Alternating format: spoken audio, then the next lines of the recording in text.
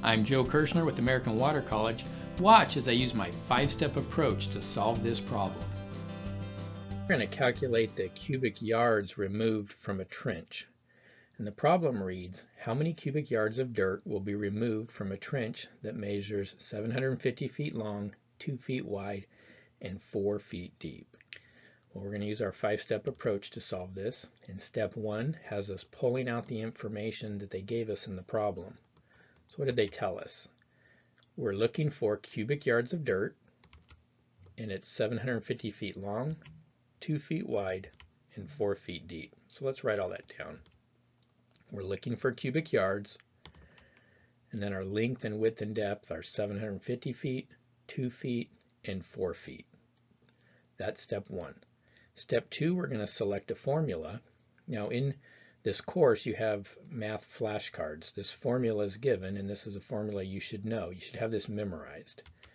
And the formula for calculating this volume is length times width times depth.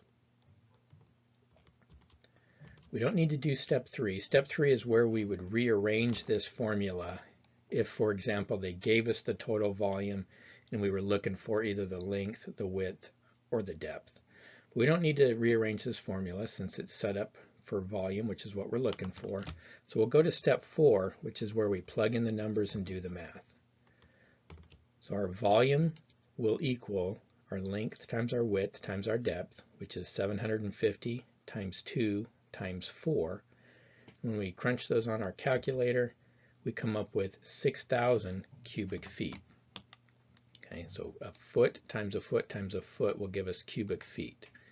Well, notice we don't want cubic feet, we want cubic yards. Okay, so we're going to have to do one more step, and we're going to do step 5 where we convert our cubic feet to cubic yards. And in those flashcards I talked about, there's an equivalent that says 1 cubic yard is equivalent to 27 cubic feet. You'll want to remember that.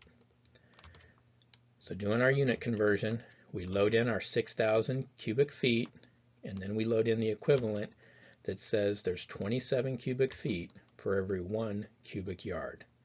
And that allows our cubic feet to divide out, leaves us with cubic yards, which is what we're looking for. So now I simply take the 6,000 and divide it by 27.